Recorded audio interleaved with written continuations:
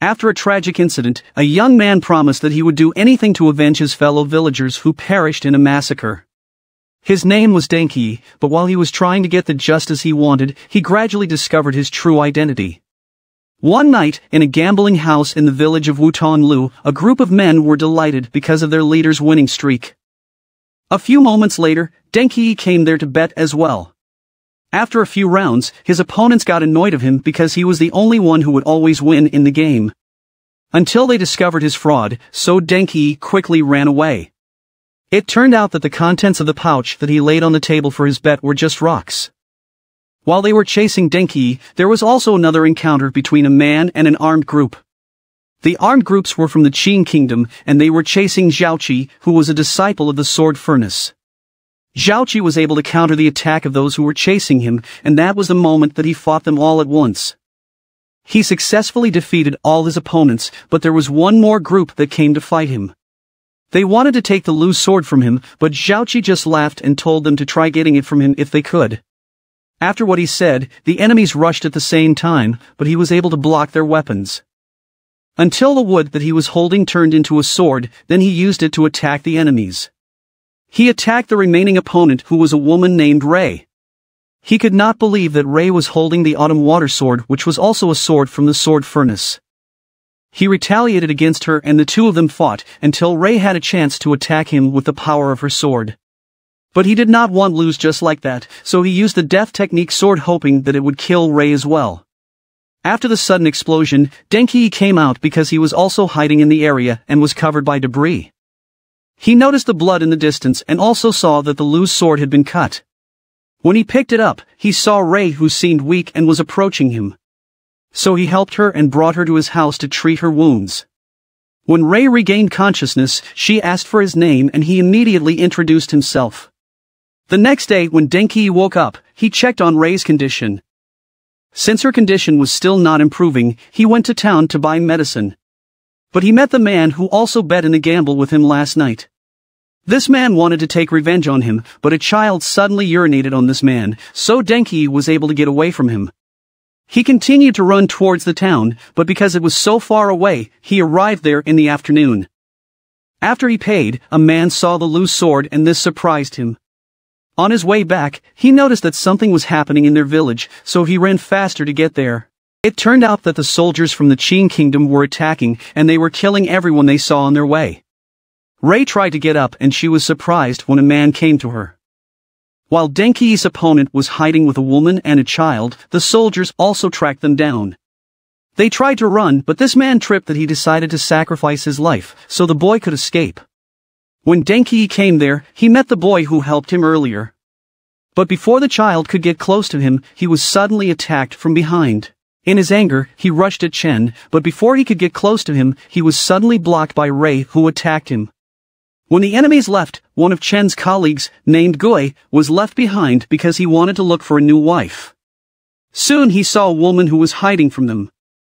On the other hand, Denki had a dream about a tree, and after a while, he suddenly remembered Rei. Little did they know that he was still alive, and the townspeople quickly helped him. He was brought to a house where he was taken care of by a man named Shingli, who noticed the loose sword when he bought medicine. He talked to the owner of the house and the merchant who manages the fish market, named Mao. They both know Zhaoqi because they were also from Sword Furnace. Shingli was surprised because when he looked at Denki's wound, it seemed like the person who did it had no intention of killing him. Mao decided that he would cure Denki with the power of his sword, so Shingli also left to go back to Wutanlu. Mao approached Denki to start healing him. She pointed her sword at the wound, and it healed after a few moments. But this caused her to become weak, and she suddenly lost consciousness. When the prince of the Qin kingdom, named Fuso, found out what happened to the village of Wutanlu, he scolded the divine minister, known as General Liang. But Liang's reasoned that it was no different from what they were doing whenever they conquered other countries. He even added that they could get the Great Punisher sword even faster by that way. Fuso said that he already instructed Rei about the Great Punisher sword, so Liang did not need to worry about it. This was the reason why Chen was ordered to arrest Rei, and Liang sent a letter to him again, saying that if he caught Rei, he had to kill her right away. Meanwhile, when they went to Shangli at Wutonglu, they saw that Gui had buried the woman he saw the other night. They did not know that he had made other bodies into zombies, or so-called bod demons, using his mutation sword, causing them all to be ambushed in the area. At night, Mao woke up after hearing someone open the door. As she approached the door, she felt that someone suddenly passed by behind her. It turned out to be Shangli, who wanted to attack her. Fortunately, Denki woke up and immediately stopped him. But he got away from Denki's grip, so Denki hit him with a chair.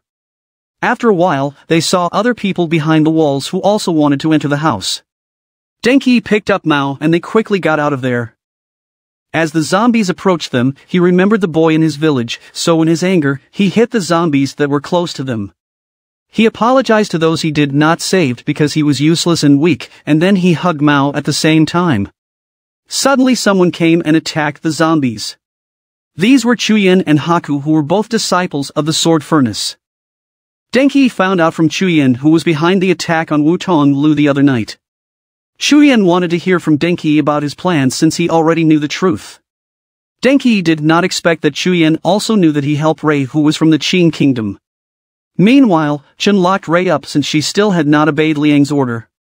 He told Rei about Liang's order to kill her, but he told her that he would not follow it as long as she agreed to be his wife. After he left, Rei used her power to escape. She managed to get out of the prison and get past the guarding soldiers, but Shin was already waiting for her outside. The two of them fought until Rei had a chance to use her power on him so she could escape. The next morning, Denki passed by a gambling den and noticed a man named Tiki because of his consecutive wins. So the guards approached him to take care of the situation, but since Tiki was still stubborn, they sent for Mao. But Mao and the two disciples of Sword Furnace were currently talking about what happened last night. The action of the Qin kingdom to get the Great Punisher sword was also included in their conversation, and Mao was sure that the enemies were heading to the Sword Furnace. So Chuyin said that they would not just let them get hold of the Great Punisher sword. It was not long when Mao heard someone calling her. Tiki was already outside the gambling house and was still talking to the guard, and as soon as they got there, Tiki immediately approached Mao. When he smelled her, this insulted Chuyin and caused them to have a fight with the two women who were with Tiki. Chuyin noticed that they were not fighting against real people, and when he attacked them, they saw their true form. Tiki immediately asked for payment for what happened to his colleagues, but Mao refused, so he just proposed for them to play a game. Denki volunteered to represent Mao. He pulled the trigger first, and it was followed by Tiki, whose face showed hesitation to pull the trigger of the weapon. Until they could only have 2 shots left, so Tiki suggested to Denki that he should retreat. But Denki still did not back down, and when he was about to pull the trigger, Chuyin quickly stopped him. Then Denki suddenly grabbed Tiki, but he just knocked him down. Tiki did not know that Denki only intended to take the things he used to cheat in the games earlier. Because of this, he was now facing severe punishment. But Tiki suddenly offered them his help to prevent the spread of corpse spots on their bodies. He had noticed it from Mao earlier, and he also knew where it came from. He said that in order to stop it, they had to kill the one who did it, the host that controlled the zombies or bod demons. Tiki let them borrow the special compass that would point to the current location of the host or Gui. Since Rei managed to escape, Shin took another woman who looked like her to be killed and sent the proof to Liang. Denki immediately went to Gui's location, and when they got close to it, their horses suddenly got scared. For this reason, they decided to just walk and let the horses run away from the area. They arrived in the village of Wutonglu, and Denki was stunned after seeing what happened to the village. They immediately started looking for the host until they found a zombie. Then the other zombies also approached them. After a while, someone suddenly choked Denki, and it turned out to be the one he had a fight with in the gambling house. He picked up the wood near him and used it to hit the zombie. While they were fighting the zombies, they suddenly heard a horrible voice. It turned out to be just behind Denki, and he easily grabbed him. After the enemy said that he was the cause of the deaths of the villagers, Denki suddenly felt a strong power flowing through his body. Because of this, he easily overthrew Gui. He followed it up with another attack until Gui was forced to bring out his mutation sword. Chuyin quickly took action to help Denki. They attacked the enemy simultaneously until Gui ran away from them. But Denki managed to hold him, so Haku was able to stab and kill Goei immediately. Because of his death, the corpse spots on their bodies had also disappeared. Before they left there, Denki offered a prayer for his fellow villagers. It turned out that Rei was not far away, and watching them that Denki also felt her presence, but she quickly left. A few hours later, Liang received what Shin had sent as proof that he had killed Rei. Meanwhile, Denki's group continued on their way to the sword furnace, because Chuyen was sure that Shin was already there.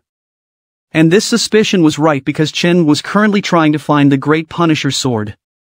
They passed through the sulfur ground because they forgot the right way since they had not been able to go to the sword furnace for so long. Until they arrived to a city to rest and eat. After a while, they heard Tiki's voice, so they went to him. When they saw him, Tiki was selling fake swords, and he was saying that the weapons were made in a sword furnace. He added that one of the swords that he was selling was the famous Great Punisher sword. Chuyen could not take his lies anymore, so he cut the fake sword that Tiki was presenting. Tiki felt embarrassed that he just decided to leave, then he asked the compass that he had let them borrow. But Haku said that it fell on the sulfur ground, so Tiki took the money that he was carrying and Tiki's group quickly ran away. When they caught Tiki, he was about to enter an inn to have fun. Since they did not have money, they were not allowed to enter it. But Denki saw that there was a job hiring poster for women and he thought of a plan. He pretended to be a woman and took Chuyen with him. They went to the room where Tiki was checked in, but he recognized them immediately, so he quickly ran away. While Mao and Haku were waiting, the dog that Mao had fed earlier came to them while carrying their purse. In the afternoon, Chuyen caught up with Tiki, and a few moments later, Denki also came there and immediately attacked Tiki. Because of this, Tiki let go of the explosive that he was holding, so Chuyen quickly grabbed Denki and they jumped from the tower. Since they had nothing to take back from Tiki, they continued their journey to the sword furnace. Fuso summoned Liang after he found out what happened to Rei. He wanted to get the tiger talisman from Liang, but Liang did not want to give it to him because he wanted to get the Great Punisher sword. Fuso knew that Liang planned to use the Great Punisher sword in the Wei Kingdom to break the sword aura which the king placed to act as a barrier to the entire kingdom in preventing the flood. But Liang still had not given the tiger talisman, and it turned out that he already had his soldiers on guard to prevent Fuso from getting out of there. According to legend, the Great Punisher sword had not yet been awakened because it had not yet found a worthy owner. After a few hours of travel, they finally arrived at the furnace sword. It had not been long when the soldiers of the Qin kingdom also appeared and quickly surrounded them. Denki was so angry, so Chuyen gave him a sword so that he could avenge his fellow villagers. They fought the soldiers, but because there were a lot of them, Chuyen thought of going up first. They decided to use the molten dragon for the first time by destroying the jade in the gear. Because of this, some fell into the molten dragon and others were swallowed after it erupted. They immediately went to the very front of the sword furnace and Shin showed himself to them. Denki did not even think twice about rushing to the enemy, while Chuyen and the others were attacked by the disciples of Shin. The other soldiers managed to stop Denki's attack on Shin.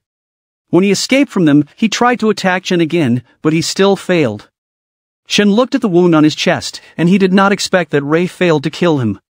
He strangled Denki to throw him into the sword furnace. But it did not happen because Rei suddenly came there to save him. It was here that Shin found out that Rei did not kill Denki on purpose that night. So in his anger, he kicked Denki. Fortunately, Denki was able to hold onto the chain. After seeing his companion's condition, he told Chuyen that he would throw himself into the furnace, and if he awakened the Great Punisher sword, he wanted them to avenge him. When he jumped into the furnace, Shin laughed out loud because he was complacent that it was impossible for Denki to awaken the Great Punisher sword. But he was mistaken because Denki was the only one who could wield the Great Punisher sword, and was the one chosen to own it. So just a few seconds later, they were shocked that he came back and was still alive. Then Denki also pulled out the Great Punisher sword from the furnace. As Mao continued to fight, his opponent tried to kill her, but she just transformed into black smoke to avoid his attack. But because of her illness, the enemy caught her once again. By the time she saw the black butterfly, she decided to use her terrifying power. She attacked her opponent, and since the enemy did not avoid it, only his clothes were left after that. Haku saved Chuyen from being bound. When the enemy attacked them, they both fell into its web. Then the enemy sent her disciples out to attack them. Shuyan used Zhaoqi's broken sword and buried it in the wall, which released electricity, and it caused the wall to fall to the opponent. After Denki pulled out the Great Punisher's sword, the molten in the entire sword furnace gradually disappeared when the Great Punisher's sword absorbed it. Shin still could not believe that Denki had awakened this powerful sword. Denki immediately attacked and managed to injure him. Shin tried to ask Rei for help so they could get the Great Punisher's sword, but she replied that she was only following the prince's orders. And the prince's order to her was to prevent Liang or the divine minister from getting this sword. In Shen's anger, he retaliated against Denki until he was able to remove the sword from him, and he had a chance to knock him down. But Rei attacked him and managed to stab him to his side. Shin just took it off, and when he saw Denki got up, he poured out his anger on him. He did not stop attacking him with his sword, while Denki was just blocking Shen's attack on him. Shin managed to knock him down, but Rei came there to save him again. Shin tried to reach for Rei's hand, but she preferred to fall with Denki. They survived the fall and took shelter in the cave. Rei used too much power of her sword that it was already affecting her body and she needed help. Denki hugged her until her body temperature returned to normal. After a few hours, Rei suddenly regained consciousness, while Denki was still lying on top of her, who had also fallen asleep. The next day, they moved to the abandoned house near the border between the Qin Kingdom and the Wei Kingdom. While they were waiting for their dinner to be cooked, they discussed why there was no one living in the house they moved to. Rei had a suspicion that the former resident did not want to be caught between the conflict of the two kingdoms. And one of the reasons for this conflict was because of the Great Punisher's sword. Denki mentioned that he felt as if he had used this sword before. So he asked Rei if she felt the same about the Autumn Water Sword, but it turned out that he was the only one who felt this way. Rei asked him if he was afraid to die.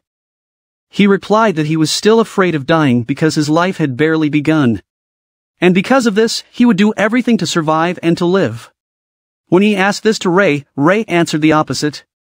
At night, when they were about to go to sleep, Denki showed her the noodles that he got, and said that he was sure that they would have a good breakfast the next day.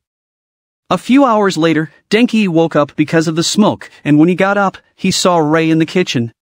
He approached her, and he found out that she tried to cook the noodles, but it burned. To avoid Rei from being upset, he forced himself to eat it. But Rei knew that he was just pretending to like the food that he was eating. As she was watching the moon, she felt that someone was approaching them. When she approached the road, Rei saw a man who was running, but was suddenly attacked from behind. This was done by Liang's men because this man discovered Liang's secret plan to attack the Wei Kingdom. When Rei heard this, she stepped on a branch that his opponents hurt her. In this situation, Denki and Rei were forced to fight them. Denki was able to break their sword, and they easily defeated them. They immediately approached the man, but after he pointed something and mentioned the city of Dalian, which was the capital of the Wei Kingdom, he also died. They went to the location where the man pointed and saw the army of the Qin Kingdom preparing to attack Dalian city. On the other hand, Liang was also facing Qin, who was begging not to punish him for his failure in the mission that was given to him. So Qin gave him another chance to carry out another mission that Qin must be able to complete. A few hours later, he also positioned his army for the attack. While the ministers in the Wei Kingdom were worried because the king was not facing them. Little did they know that their current king was just a puppet of the real king. Princess Bai recalled the incident 3 years ago. Their king transformed into a sword aura to stop the flood and protect the entire Wei Kingdom. A few moments later, the king suddenly appeared to give her the courage to face the challenges that their kingdom was now facing. Xian's group came there to help the Wei Kingdom fight the Qin Kingdom's army. Because the puppet king could not fulfill his role, Princess Bai became the commander of the kingdom. Shuyan did not want the Wei Kingdom to suffer the fate of the Zhao Furnace of Swords at the hands of the Qin Kingdom, so they decided to help the Wei Kingdom. Denki and Rei intercepted the Qin Kingdom's army bearing a report and successfully got it from the enemies. Due to the large number of the enemy, they decided to flee to Dalian City. In order for the enemy not to chase them, they went through the river. A few moments after Princess Bai sent the enemy's messengers away, Rei and Denki crossed the other side of the river.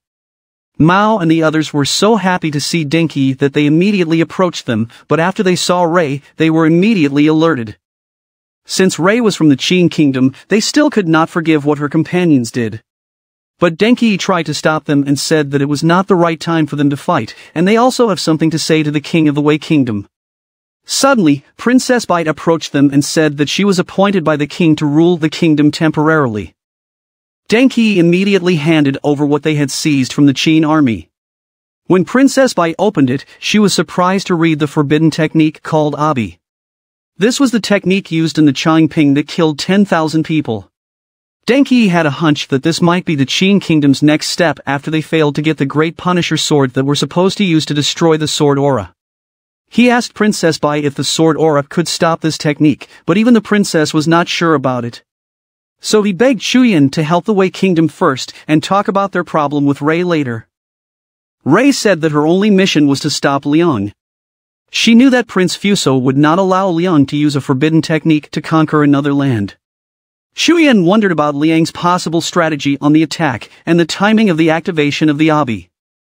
It was here that Denki said that he observed the land of the Wei Kingdom, and he saw a place where the entire city could be seen from afar. He had a suspicion that it was possible for the enemy to pretend that they were going to attack in order to lower the city's defenses and cause chaos. After hearing this, Princess Bai would make sure that she would increase the security of the gates. The next morning, while they were talking, they heard the beginning of the invasion of the Qi Kingdom army. Denki told the others to help Princess Bai to protect the other gates, and he begged Ray to watch over Liang and prevent him from carrying out the Abi. While he along with a few members of the Cloud Water Palace would go to the place he mentioned the previous day and carry out an appropriate plan based on the current situation of Daliang City. When Chuyan and the others left, he gave Princess Bai the pouch that she would only open if the Abi was activated completely and the sword aura was destroyed. Not long after, the Qin Kingdom's army entered the city. Fortunately, the citizens of the city were able to hide quickly. While the soldiers were stopping the Qin army, Chuyan's group also came there to help. When the other enemies came, Princess Bai used the power of her sword to knock them down. Meanwhile, as Denki went to the forest, they were ambushed by the enemies. Denki was surprised to see Chen as the leader of those who attacked them. They fought them until only he and Chen were left. They continued to exchange attacks until Denki was able to injure Chen. That was the moment when Chen used his blood to further strengthen the power of his sword. He repeatedly attacked Denki until Denki let go of his sword, which gave Chen a chance to stab him. When Shin was about to kill him, Denki avoided it and used the wooden statue that he took from Wutong Lu and aimed at Chen's throat. Because of this, he completely defeated him, and he was able to avenge his fellow villagers. Ray went to the base camp of the Qin Kingdom, and after she got rid of the guards, she immediately made a follow-up attack in the interior. But when she entered it, Liang was no longer there. Then she saw the map and learned about his current location.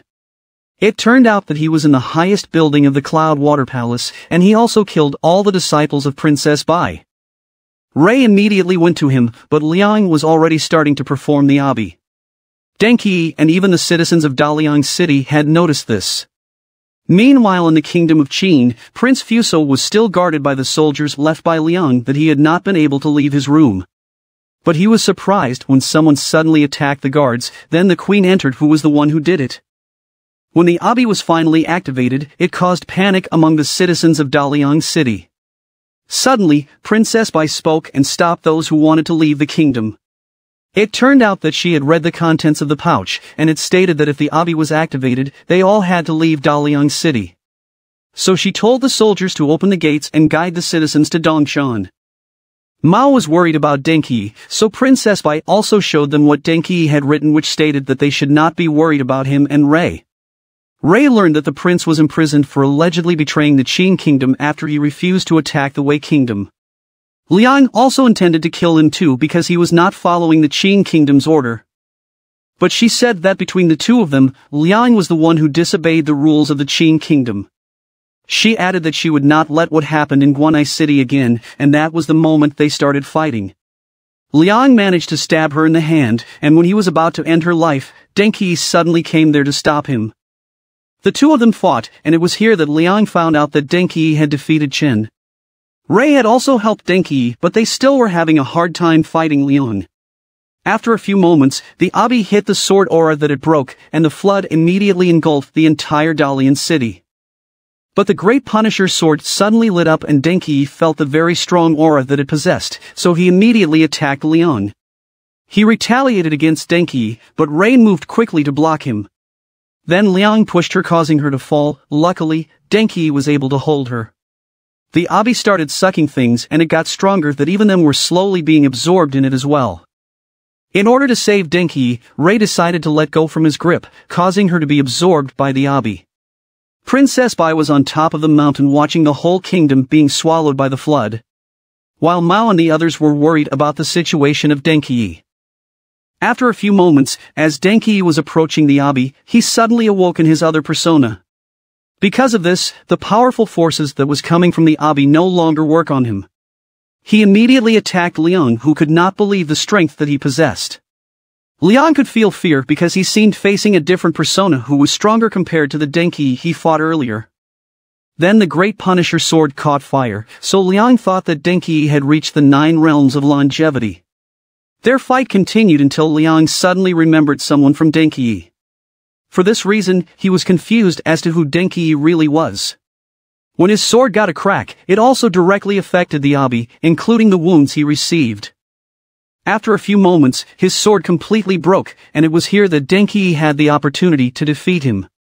Then it was here that he remembered a person named Jin. When Liang fell, Denki also fell unconscious after he weakened. The Abi is also gradually disappearing, so they thought that Denki might have succeeded in the mission. Prince Fuso came there with the Queen's staff, named Lei, to return Liang to the Qin kingdom. Shin's group also searched for Denki, and after a while, they also tracked him down. They brought him to Mao's house, and after a few hours when he opened his eyes, he once again lost consciousness. When Liang's wounds were healed, he went to Prince Fuso to apologize. But he did not think that the Queen had returned to the palace. According to the Queen, she expected Liang to guide the prince, but he was already making his own decision in the conquest. Liang's reason that everything he did was only for the Qin kingdom. The Queen also wanted to know who defeated him, then Liang remembered Denki and his other persona, named Jin.